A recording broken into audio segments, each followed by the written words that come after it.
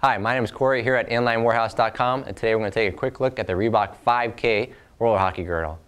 So taking a look at the fit of the Reebok 5K Girdle, you can see it's a contouring fit, but more or less it's a loose fitting girdle.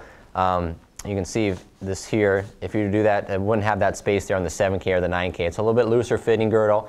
And as far as the materials used here, this is all a polyester mesh material, so it's very lightweight, very breathable, as well as all the padding in there is a single density padding, and it's perforated. So once again, it's going to increase the ventilation on this girdle.